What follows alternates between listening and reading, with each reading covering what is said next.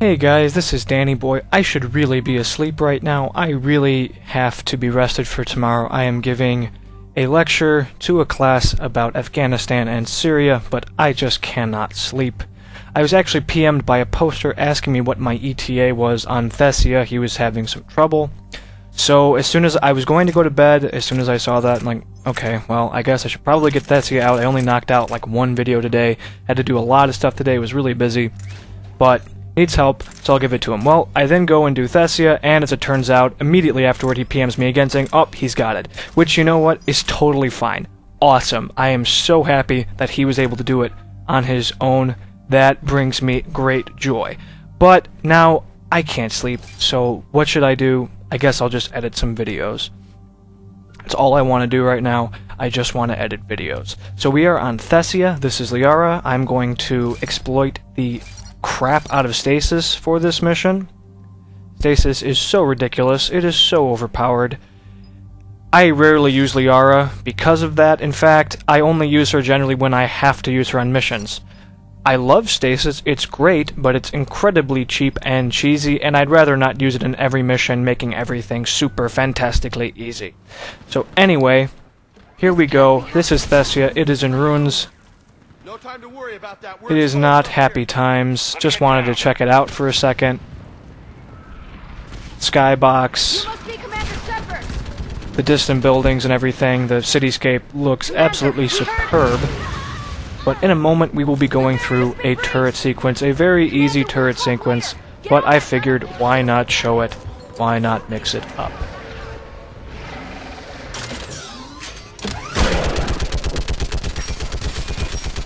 As you can see, brutes are quite easy to kill when given a freaking turret, so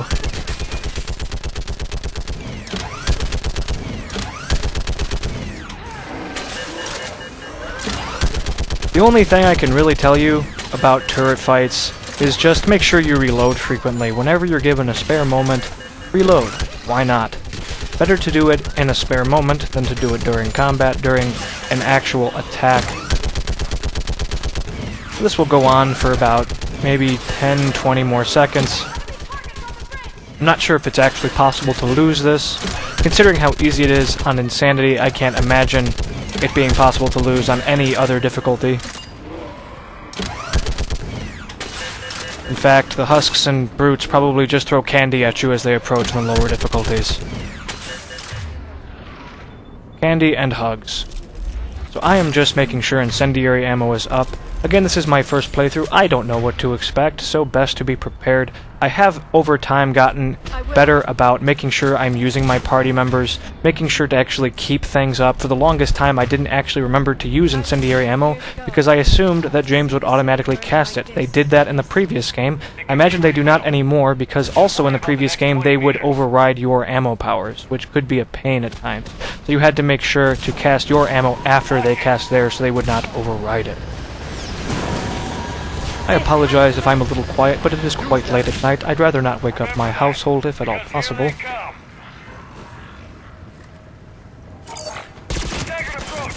I am using the Geth pulse rifle yet again. I am using the arc pistol yet again. Something I should mention, I talked about how I did not care that my loadout was so heavy in the previous episode. I did not realize that I had accidentally equipped the katana in my previous episode. I assumed that the Geth pulse rifle and the arc pistol were just really freaking heavy. Not the case. Definitely handicapped myself for no good reason in the previous episode, but whatever, who cares? Little artificial difficulty never hurt anybody. As you can see, having no trouble in this. Given ample kill zones, given ample cover, not a problem. But things do ramp up a bit coming up. To an extent. I believe I die all of twice on this mission. One was a fluke. The other was just, I don't know, you'll see. Stupidity? Who knows? Those are harvesters. They shoot troops out of their bums, and they shoot you with rockets.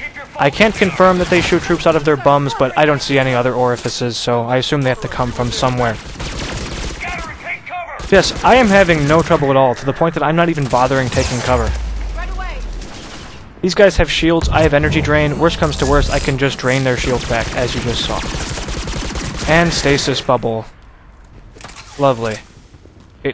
I absolutely love stasis. It's a tremendously cool ability. If I ever get around to playing an adept playthrough, which I will be using stasis instead of singularity. I like it that much. These are again just cannibals. They slowly charge you, they feed off of other enemies. When they feed, it heals them, it gives them some weird health bar armor. It makes them move faster, it makes them take cover more frequently. Pew, pew, pew, pew, pew, pew. Again, rocket drone plus rocket turret actually does do fairly significant damage. It is a pretty darn good combo, I have to say. It certainly has served me well, especially considering I spend so much time shooting and forgetting to use powers at times. Though I think I've also gotten better about that. I think it depends on the day.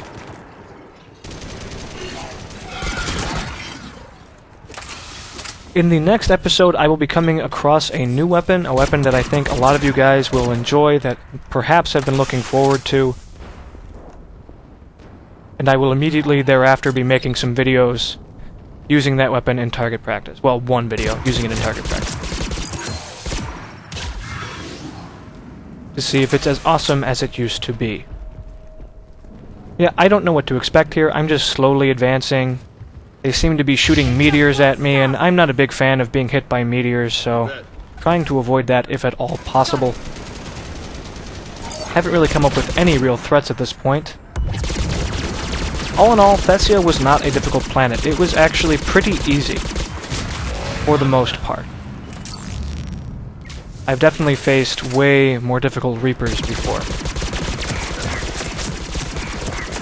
I doubt I'll be using the Geth Pulse Rifle again, so I hope you enjoy this video, unless I'm explicitly asked to use it. Again, if you guys have any particular loadout that you would like to see, or a favorite weapon, I will use it. But the Geth Pulse Rifle is essentially just an Avenger, just a really, really good Avenger. Maybe its projectiles are slightly slower, I really don't know. I've used the Avenger for all of maybe a minute in this entire series, immediately stopped using it because it's an Avenger. Also, shout out to commenter Replay the Music. He complained that he had not yet gotten his pre-order weapons on one of my videos, and yes, neither have I. That is an excellent point. The Argus and the Raider shotgun, the Argus being an assault rifle, are supposed to be given to any player who pre-ordered the game from any retailer. I pre-ordered from Origin. I believe there has been some difficulties. Apparently, you are emailed the pre-order codes, which seems to be an incredibly ridiculous system. Steam doesn't do that. Steam just, when the game unlocks, they give you the pre-order codes using the service. Why they choose to email the pre-order codes is absolutely beyond me. But yes, they've been very slow to email them. I actually just sent them an email asking when I'm going to get them, why I haven't gotten them. So I suggest if you haven't gotten yours by this point, you should email them, because a lot of people, it was a problem, but by now, it's been, what, a week since the game came out?